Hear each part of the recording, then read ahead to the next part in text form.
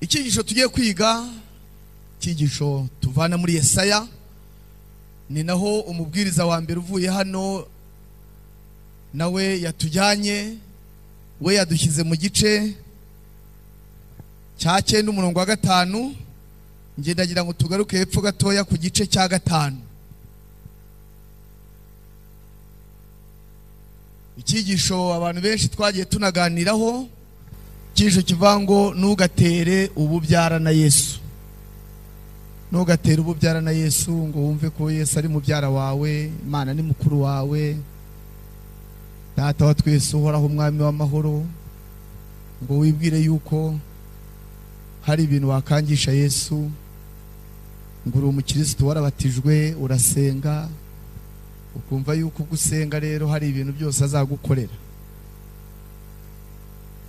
Waba warabyize neza warabyize nabi, utazakinisha gutera ububyara na Yesu. Nababwiye mu cyigisho twize yuko iyaza kubutera ari kubutera na Yohana umubatiza, yari mubyara we. Mwaswe wowe winaha ngaha abarabuteye n'Abayuda bene wabo, ariko ubundi bura tugenda mu gisekuru wasanga upfana iki na Yesu, ko nta sano ufitanye na Rahabu, nugira n'isano na Burahamu n'abandi, ariko ubwiyemeza ufite ukaburenza Yohana umubatiza, ibyamubayeho nubizi. Nyamuna wagiye ukamumbwira nimba ari we ku ibintu byakomeye muri gereza. Yesu amutumaho ngo ndibuze kukureba. Yego, yigeze amwohereza ingemu. Hari se umwigishwa yabwiye ati gedore ndahuze, simbukira muri gereza umumbwire ko akwiye gukomera. Birahari ibyo atamubwira ntabwo azigera bikubwira, nushaka uzasenga uti. Ntugire ngo nubuswa bwa Yohana mu gusenga, ahubwo ngubwo ubukristo nyine nubwo Mana yacu. Urabona ko turwaye, urabona ko hari ibibazo mu isi, biramaze. Uno wese urabibwira niyitabireba. Urabona abantu bakabwira Imana ngo urabona ra, urabona ko ndwaye, urareba ukabona itabireba, urarwaye nyine. Komera ushikame.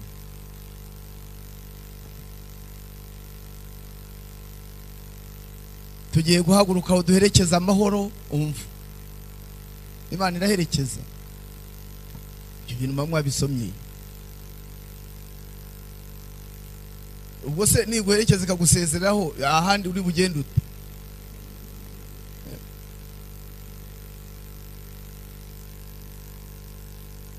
Iri funguro duhaye ryeze uriho umugisha, umva nawe. Ariko abantu barayoba. Ibyo yejeje ko yabiguhaye irongera ibyeze kabiri. Ridutera imbaraga zo kugukunda no kugukorera. Ubusa abantu ba bose udakunda Imana yabasigarinde. Hari utarya. Ninde wakubwiye ko ibyo kurya bitera abantu gukunda Imana? Ko bibatera kwiruka, bikabatera kurira ibiti no gusimbuka ahantu no kwasa inkwi no gutera amajerekani 2 bitera abantu gukunda Imana. Abatari bonye nabo Mana uri bagemure mu buryo bw'umwuka. Indyarya ari indyarya zibaho, kavuga ubu bwo burakabije. Hari umuntu wari wapfunduye ibisura agasanga nibura hari ibiko byavuyeho kubera Imana yagabagije kabibagemurira abantu. Hano barayoba bakayoba no ku meza. Subwo umunsi wapfunduye ugasanga byavuyeho, uzongera gusenga utyo.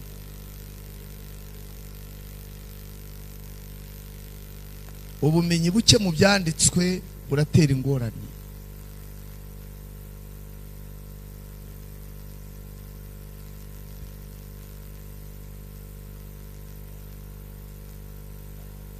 Abantu nigeze nawe babwiraho kera hashize igihe n'abandi nabibwiye, iyo umuntu aguze ubunyobwa bwa bundi ariko bugenda mu mabase, mu bisorori, muri bya bipipa atari ku mashashi, arabanza bakamuha wakumva uko bihagaze. Niyo bamuha kamwe ntabwo avanga kumaye kamwe, kuko ntabwo ari akuguze.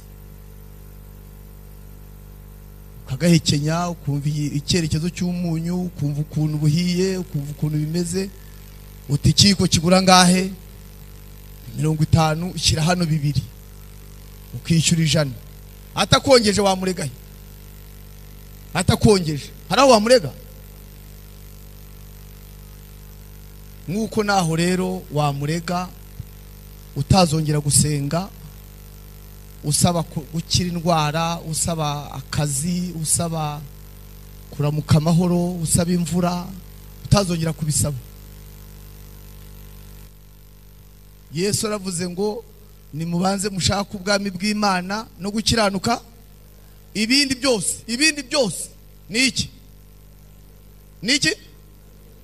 n'inyongezo nuko havuga muzabyongerwa ntabwo ari muzabyongererwa muzabyongerwa gusa inyongezo nawe uyiburana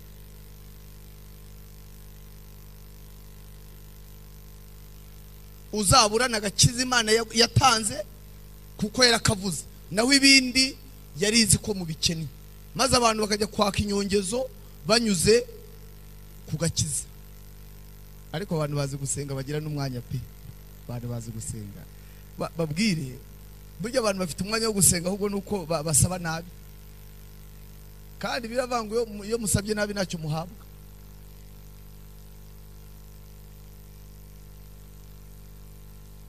isengero yacu y'inyabibazo ikwiye guhagarara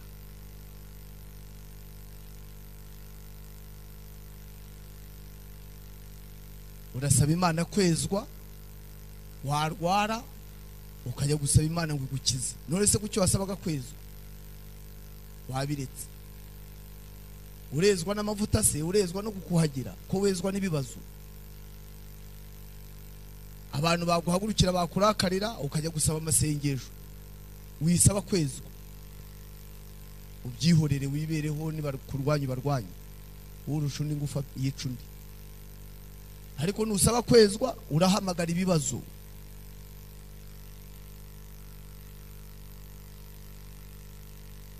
myaka tumaze mu itorero mu bujiji mu rujijo mu bintu bidasobanutse birahagije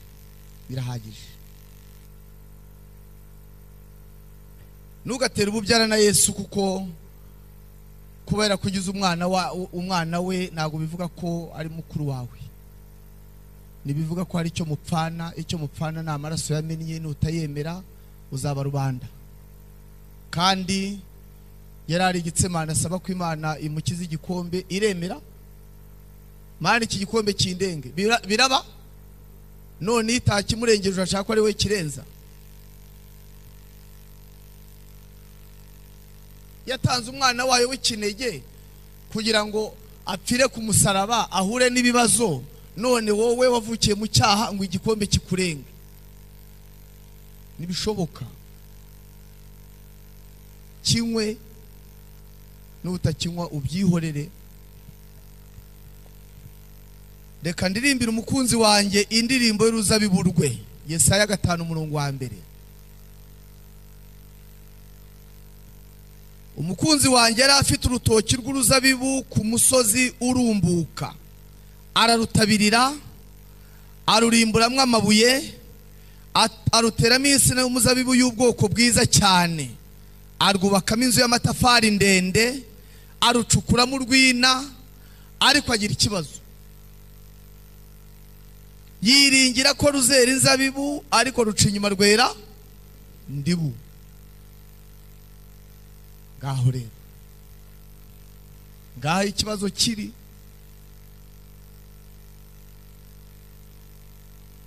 ubu abandi babyukiye mu muganda batagiyeyo bafunze bashyizeho amarido ngo hatagira umutegetsi uhanyura ariko umudivejo rwose azaba ari mu kugenda yemye cyane n'ubu yatambukaga mu mujyi nawe umukoraho byabaye pe hari igihe gusa hari umudive ufata icyemezo agafata imodoka atari ku nubwo najyaga nsengera hano ye gusengera hano kure kugira ngo ndebe ko hari uyiha kumfata mwereke karite ko ndi umudive maze nikomereze ibyo nibyo Imana icukuramo inzu y'amatafari ndende muri iri torero mbega ibiro by'ubuyobozi bwacu ukuntu bisigaye bimeze neza iteramo insina y'umubyare mwiza kandi mbega ukuntu ari ryo torero rya mbere rifite ibitabo bitangaje. Iri torero uwifuzwe byose murakigira, muragifite. Icyo mudafite ni izina ryacyo, naho igitabo cyo muragifite rwose pe.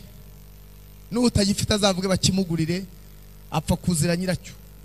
Wifuzwe byose, mereza igitabo cy'uwifuzwe byose, uzi uwo ari we. Aho nugira ni igitabo. Abatabizi bazi ko ari igitabo. Nanjye narakiguze, hari umuntu wakimereye ubuntu. Arabasengesha abantu bajya basenga, bajya gusoza ngo ubiduhera ubuntu mu izina rya Yesu. Ubundi si curuza nandi ni ibihe bindi yakugurishije. Ubiduhera ubuntu, ibindi yakugurishije ni ibiki? Ngo biduhane n'abera bose. Isi ubwo mwagiye mushyiramo n'abanyabyaha, wowe uzi uri umwere. Reka ngo biduhane n'abera bose ra. Kuko umaze kwemera kuri we.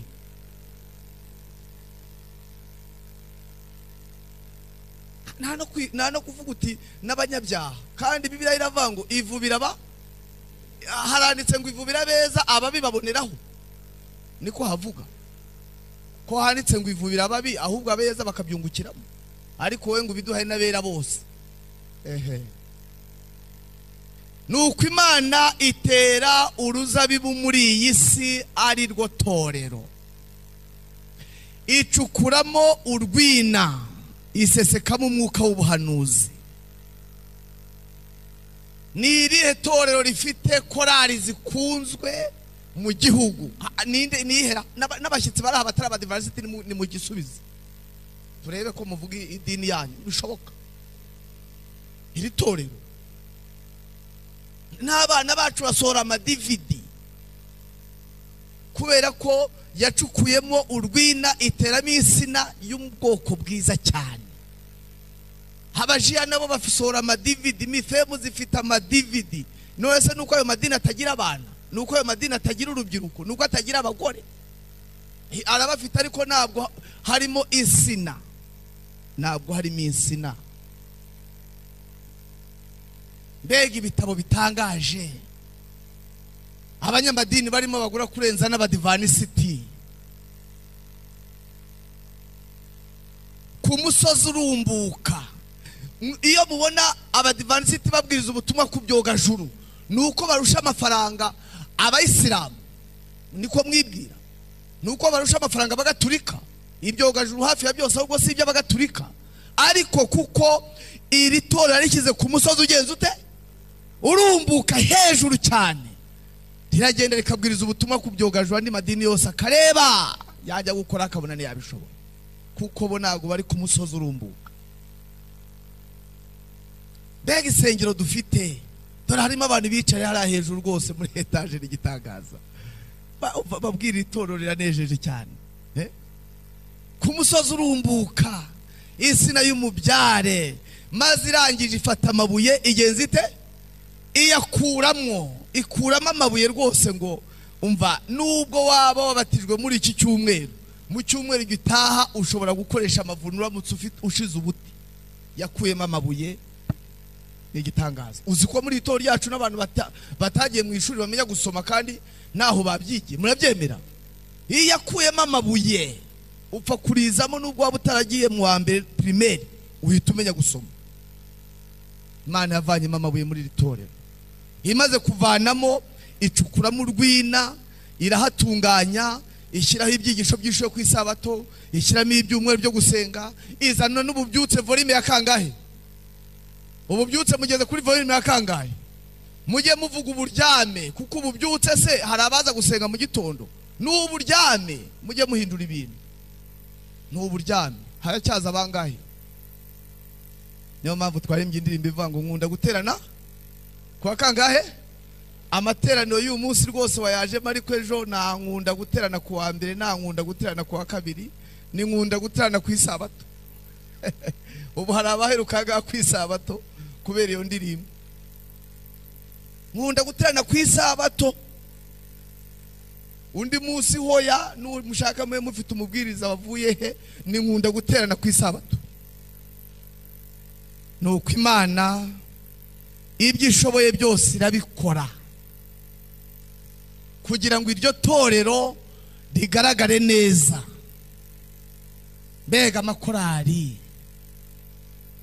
mbega ababwiriza, mbega radiyo ikundwa, ibiganiro byiza, mbega amavuna. Nta rindi torero rishobora gukora amavuna, nirigerageje kuyakora ni Alleluya gusa n'amakorasi, abantu bagataha uko baje.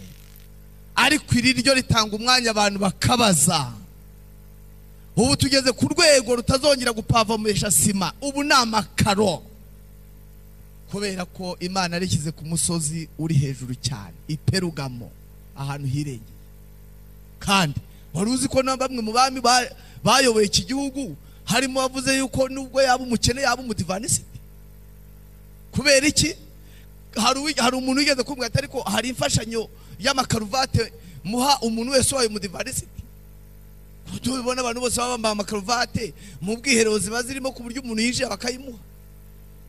Ninde muntu uzi kurimba n'umudivanisiti? Ni winjira mu batayeri nibatanabikubwira uzasanga barimo. Ni winjira mu gisirikare nimuganira mwahugutse ubone bakubwiye ko ari bo. Ni winjira ahantu hose, Imana ahantu hose yakuyemo amabuye ngo ahantu hose umudivanisiti ahabe. Ibiringiramo ko bazera uruzabibu rwiza cyane, kubera ibitabo yashyizemo, kubera ababwiriza b'abahanga. Nibo bonyine bazi kubwiriza iby'ubuhanuzi gusa. Nta rindi dini rishobora kwigisha ubuturo bwera n'urubanza naribaho. Reka da, naryo mureke mwirebere mu kanya amakorari ababisikana ahangaha rwose pe. Si ngoma ngo ubanze ujye kwiga ibyo gucuranga upfa kuza muri iri torero ugahita ubimenya pe. Abantu bigisha abantu Bibiliya na minerivare babahaye, mwamaye ingahe muri iki cyumweru? Wamenye narabyigiye he ko ejo bundi ariho mbatijwe? Cyamugira mugira ngo ngeri kavukire. Hano hari abantu basiye mu itorero, basiye ubwiriza barimo bashyiraho amanota bazunguzaga ngo nibyo ngo urabona ko ari byo cyane. No muhanga bazunguzaga hagagura. Upfa kutavuga ibyaha byabo gusa, ahasigaye mukagendana neza mu bya Bibiliya. Hari abantu basiye mu itorero. Twebweho rero ntabwo turi bakavukire twarabuguze. Nta n'igihe tumaze tubuguze twebwe, reka da. Ariko reba kugira ngo buri kanya Rushenyi Patrice, kubera iki? Imana yakuyemo amabuye, upfa kuri batizwamo Imana ukayisangamo.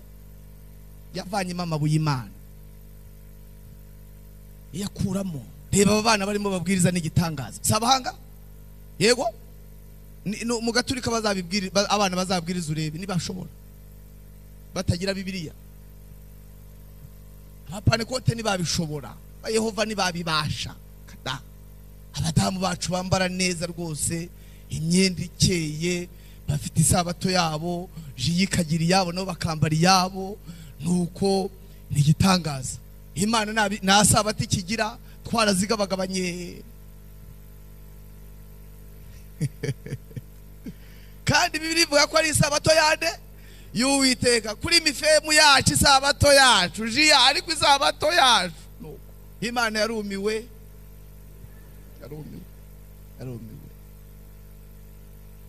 Niko ye. Mbega gahunda nziza, abana bafite aho babyitoreza. Abasore bacu rwose bamaze gukwikira ya myenda, baratambuka rwose ukavuga uti niyo akarengane kaza nta kibazo cyavuka, bazakubita umuntu ko rwose batagombye gusenga, ukabona ko bigenda neza. Niko ye. Icyo Imana itakoreye iri toro ni ikihe?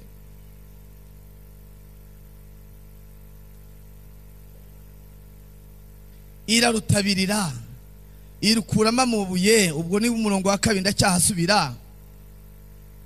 Iruteramo insina y'uruzabibu y'ubwoko bwiza cyane, arwubakamo inzu y'amatafari ndende. Uwiteka acukuramo urwina kugira ngo ibintu bigende neza muri iri torero. Umwenda w'umudivanisiti niyo yawambara kuva ku wa mbere w'isabato kugeza ku wa nyuma akawumesa aje gutangira isabato. Iyo wambaye ku isabato uravuga utari noneho n'igitangaza. Ninde wakudodeye? Awambaye icyumweru cyose atarawuvanamo. Kubera iki? barasize n'imyenda yabo irasize, kandi kugira ngo uzabone umwenda w'umudive washaje bawute biraruhije. Shoboka bizi imibare pe, bizi imibare, abantu bagira imitwe nta kintu basize batiga kugera no ku mitwe. N'abahanga cyane. Inama z'igirwa itorero zibwira abadivarisiti ngo mwirinde kubika imyenda nabi, muyimesa hatadoze muhadode muyibike, ngo kuko hari igihe hashobora kuboneka umutekano muke ku isi ukayikenera. Ayo mashuri se ni agirwa n'abandi. Icyo Imana itakoze ngo ubone ubugingo buhoraho ni ikihe yasize? Reka tuve ku rwego rw'ubuzima bw'itoro, noneho tuze ku muntu ku giti cye. Urebe umuturanyi wawe, amafaranga akiza abadiva ava hehe? Si uko bacururiza mu kirere abandi bagacururiza mu isi, ahubwo yayandi abandi bajyana mu kabari niyo bunguka, yayandi bajyana mu ndaya bo barayabika, yayandi abandi bajyana mu itabi bo barayabika, yayandi bahora mu masitade bajya kureba imipira ngo babetinga. Size ukuntu mubivuga mwebwe, umudive uri mu cyiciro cyo kwirinda warayazigama, abandi bakirwa bari baraho gusa bayabika mu ruhago rutobotse. Batari ko badive bakora bate? Naho bo ni abanyamibare. Haza kuza mu itorero ati batura kangahe, akayatera imirwi ati ndabaza abadive nabo bashobora. Ibintu byose babishyize mu mibare, n'agakiza bagashyize mu mibare, nusenga kenshi uzakizwa nako bagashyize mu mibare. Ngo hari ibyo ngo abantu ngo baranariza ngo nkurikije ngo kiriya cyigisho ngo n'ukuntu nabyumvaga ngo reka mbibare. N'iby'Imana abantu batangiye kubishyira mu mibare. Nawe taranditse ngo muri karitsiye aho yari atuye ngo ababyeyi batari abakirisitu ngo bamusabaga kujya kubahahira, ngo yari azi guhaha kuri make. Abadive bazi gukatuza, burya ngo Yuda yarakatuje. Urebye ukuntu ntabwo arya 30 ariyo yari yaciye, oya bagenda bamukatuza. Abanyesa bato n'abahanga cyane bazi gukatuza. Rero nuko bigeze kuri 30 barabyemeranywa, arayarya.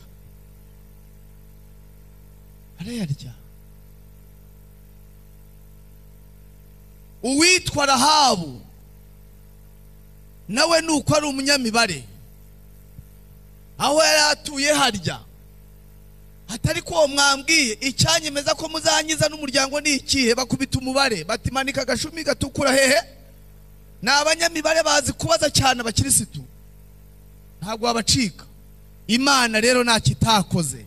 None uyu munsi ikibanza cy'itorero hari hanze ubu bisigaye bisaba ahantu abadive baparika imodoka, kuko rwose uretse n'itorero muri rusange ubu n'umuntu ku giti cyo mu divanisiti arabona bigenda bijyamo, arabona bigenda neza cyane.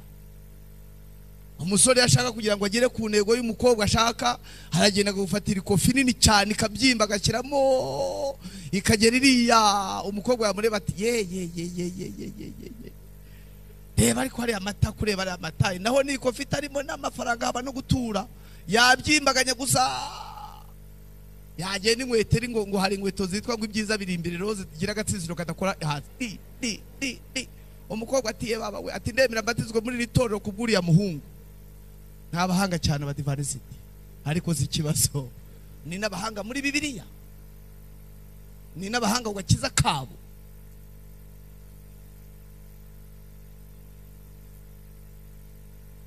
Nuko Imana hari ikibazo yibaza, nuko yiringira ko ruzera inzabibu ariko rwera indibu. Umurongo wa 3. Yemwe mw'abadivanisiti mwe, ubwo hano haranditse ngo yemwe bi Yerusalemu mwe, namwe bagabo b'Ubuyuda ushyireho izina ryawe, nimudukize nge n'uruzabibu rwanjye. Imana igiye guteza ubwega ku baporo, iteza ubwega ku Bayehova, iteza ubwega ku Bayisilamu. Nimuze mudukize n'iri torero ryanjye. Aho leta y'u Rwanda yica rita abadivarisiti bahabwa umunsi wabo w'umuganda. cyangwa mugira ngo burya ni ibintu biba byoroshye, ikicara ku bwanyu. Niki nakoze ubu zifiyeri dufite ahangaho Kabeza ngo abantu bihaye ngo gucomeka bafuranga ha bagira ngo twebwe turakina, murabibuka? Baraza bazikubisaho nyinshi, turabihorera, baratuzi. None se nabo Imana yabatemo insina y'ubwoko bwiza, mukanya katari kanini polisi iti wa mugende umudivase gati tutababwira badukanga, kandi aracyari uko ari, nugire ngo yenda yahindutse, ahubwo agenda ari twe tubabwira ko turi toro ryasigaye. Amabafure bahita bayahambira barayatwara, bagenda uko baje, dusigara twemye mavuna yacu. Nihagire n'uruza wiya kuzitera, harore ngo arahita aragiye. Iri toro rarizi wowe, nubwo ryabamo abantu babesikoro n'abanyamitwe, ariko ni igitangaza. Yemwe baturage b'i Yerusalemu, namwe bagabo b'i Buyuda, nimudukize nge n'uruzabibu rwanjye. Umurongo wa 4, ikintu nari nkwiriye gukorera uruzabibu rwanjye nasize ni ikihe? Ni iki? Amamodoka menshi, abamotari nibo basa, abakozi ba leta barimo, korali z'igitangaza, radio nziza, ibitabo bikunzwe, izina ry'abadivanisi umunsi wa karindwi ubwaryo ririhariye. Mbese ni igitangaza. Ikintu narisize nakoreye itorero ryanjye nasize nakoze ni ikihe? Ngo bakinshinje,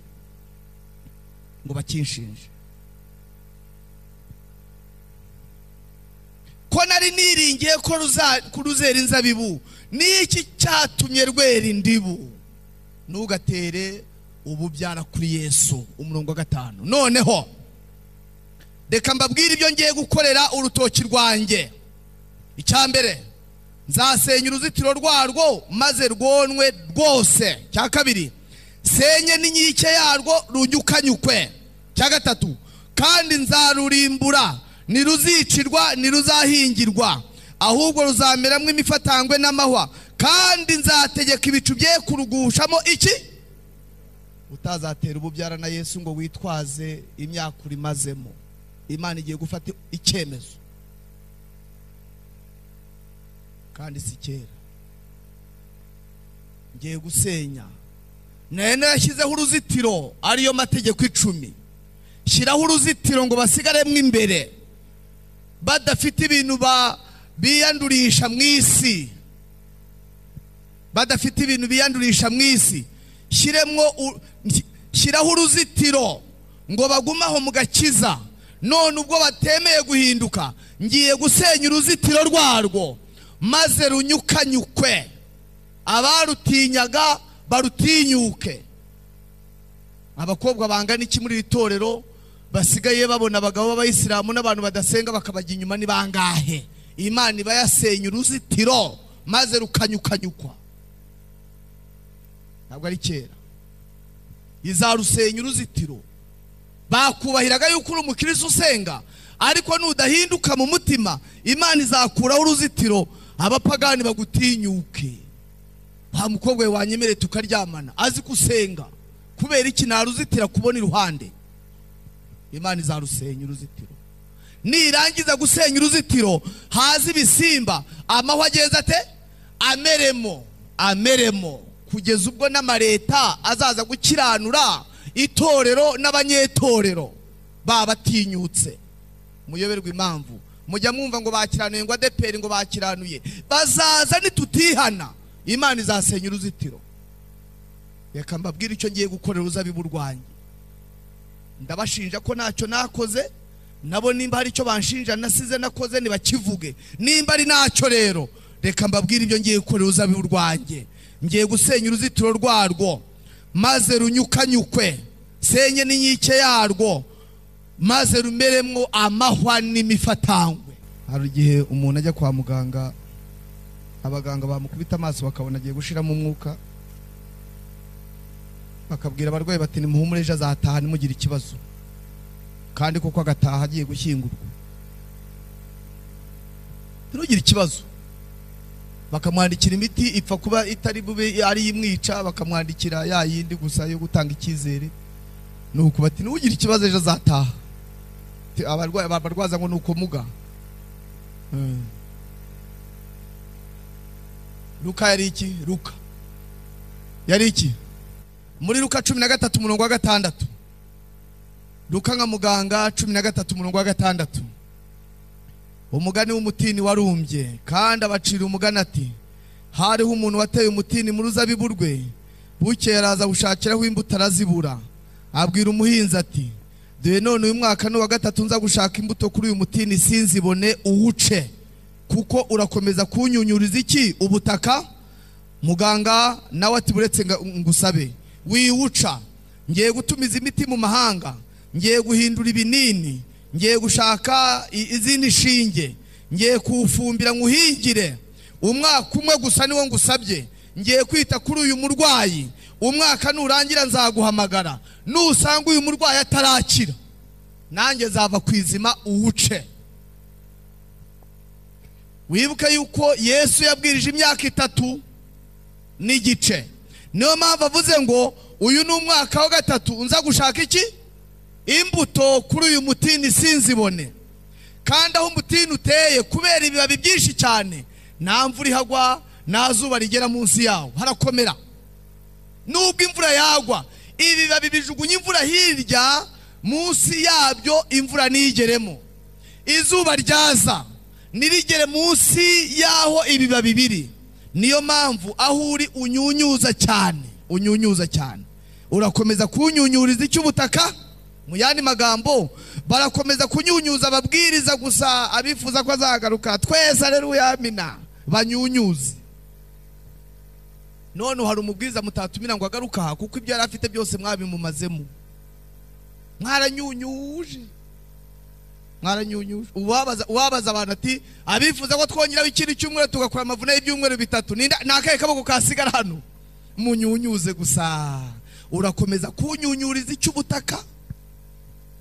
Nuko Luka nka muganga ahindura imiti, arahindura ibibwirizwa, ashyiramo iby'ubuhanuzi, ashyiramo ibyo gutsindishirizwa, ashyiramo iby'ubuturo bwera, ahindura ibinini ngo ahari umutini wakwera.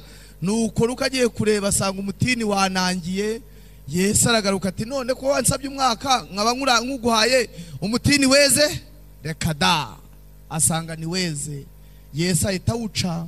Nuko muri 70 Abayuda bahapfira batyo, kandi baraburiwe bihagije. Ni icyo gitabo udafite wahabwa ukazabona ubugingo buhoraho tukakigura. Ninde mubwiriza usigaye wumva utarakubwiriza bakamutumaho inama y'itoro kwihari, bakamutumira mu mavuna kuri cyo ariko ugakizwa? Nubuhe nakaye gatabo kandi gasigaye utarasoma ngo abantu bakagushakire koko? Ni icyo usigaje. Ubukwe bwiza warabukorewe, abantu bakwirirwa inyuma, burarangira. Urangije urikungahaza rwose, imyenda ufite ni igitangaza, imwe urayizi indi ntabwo uyizi. N'ubu uracyagura indi kuko Imana yakuyemo amabuye iteramo insina nziza. Nuko rwose abantu bararimbye rwose ni igitangaza. Dore imodoka mwabuze aho muziparika, ibintu biragenda neza. Urugero rw'Icyacumi murarukubita mutire mushyiraho amatangazo menshi, nta kibazo cy'ibirundo, nta kibazo cy'amaturo. Reka da, hashwi ibintu ni igitangaza. Ariko ikibazo ni iki? Mbese uwo mutini urera? Nimba utera rero ntabwo bizabuza Imana kuca. Bavandimwe banjye, mwirinde cyane kuba abantu basibindeba, abantu bumva ko kuba mu itoro bihagije. Nitubona umwanya wo kuhagera tuzahavugaho, ariko hari n'igihe tutahagera. Abahanga bavuga yuko igikeri imyuka 3 isa n'iki? N'ibikeri. Impamvu ibikeri byaje muri Bibiliya ni iyihe? Wasanga utayizi yenda nk'uko utaruzi iby'ihene kandi uzifite. Icyambere, uruhu rw'igikeri hano inyuma, ku ruhu rwaho inyuma, iyo ugifashe ukagikanda kigira ibintu bijya kumera nk'ishyushyu biba mu ruhu rwacyo. Birya bintu ubikojeje ku rurimi nta mudogiteri n'umwe wakuvura. Arya amata yacyo aba mu ruhu, nta n'iminota ibiri ishira umuntu ayakojeje ku rurimi akiriho. Imyuka itatu isa n'ibikeri. Inyigisho z'ibinyoma zisha abantu bituma badashobora gukira nubwo iby'agakiza byavugwa. Imyuka itatu isa n'ibikeri. Icya kabiri, abahanga bavuga yuko iyo ushaka kwica igikeri utagishyira mu mazi ashyushye, ugikubitamo akaboko kakijugunyemo kigaruka kigakurikiye cyavuyemo. Kugira ngo wice igikeri neza rero ugishyira mu mazi akonje ugatereka ku ziko. Amazi uko agenda ashyuha nacyo kigenda cyumva ari ibintu byiza cyane, kigenda kigaraba kite nabera aya mazi rwose, aya mazi we, aya mazi singe wahera. Akazuyazi rero nako burya kazi kwica abakirisitu cyane. N'akazuyazi ntabwo handitse amazi y'ubutita, ni hananditse ashyushye. Oya, ibintu by'akazuyazi rero n'ibitaramo n'ibindi bintu biryohera amatwi biragenda bigahwekereza abantu. Umuntu akavuga tuva iri torero rwose, bababwire iri torero niyo nsengera iremera numva ntakigenda, numva nasengera ku Kabeza we. Burya akazuyazi kaba gashyushye cyane kameze neza ku Kabeza, umuntu akumva atajya bisinduye ahagira atari ko bega gahunda y'iwacu ni nziza ndabibonye koko, kuko akazuyazi gahari ariko karyoshye cyane abantu bagapfa pepe ku buryo udashobora kubashyiramo icyumvizo ngo umenye igihe bapfiriye, ntibishoboka. Ariko yaje kubakanga bahita bakanguka. Ahubwo hari ibibwirizwa byiza bimeze nk'iby'abaganga, nugira ikibazo birimo birahinduka kandi muganga yabona byarangiye, nuko abantu bakishimira kuba muri ako kazuyazi. Ngiyi impamvu Bibiliya ivuga ibikeri, izindi tuzazizaho nyuma. Nshuti y'Imana, de kubwo Imana ntacyo tuyishinja, ubwo ntacyo dushinja Imana itadukoreye. Ushobora kuba mu myaka ishibuze wari uri mu nzu y'ubukode, ubu ukaba uri mu yawe, ngaho gira icyo ushinja Imana. Ntacyo wayishinja. Ushobora kuba mu myaka ishize wari umushomeri, ubu ukaba ufite akazi, birashoboka. Ushobora kuba uyu munsi wari ufite ikibazo cy'umwana ukaba warabyaye ufite umwana, abandi barahebye, ntacyo wayishinja. Ushobora kuba wari umaze igihe udafite umufiyanse, uyu munsi ukaba umufite, ntacyo washinja Imana. Nubwo utamufite, Imana ikaba yaraguhaye kumva utuje, ni iki washinja Imana? Ubwo ari ntacyo rero, yo hari ibyo idushinja. Nyamara igihe itarafata umwanzuro, Luka arasaba imbabazi ngo ati nyamuna. Buriya Luka ahagaze mu mwanya wa Yesu ku ntebe y'imbabazi. Buretse gato ku Kabeza mohereza undi mubwiriza abwiriza ibindi byigisho, ahari hanyuma yaho umutini wakwera. Nyuma y'amavuna Imana izagaruka ngo none ko arangiye amavuna byagenze gute? Luka ati ni umwaka nurangira nzawureka, nzakurekuze ugenze ute?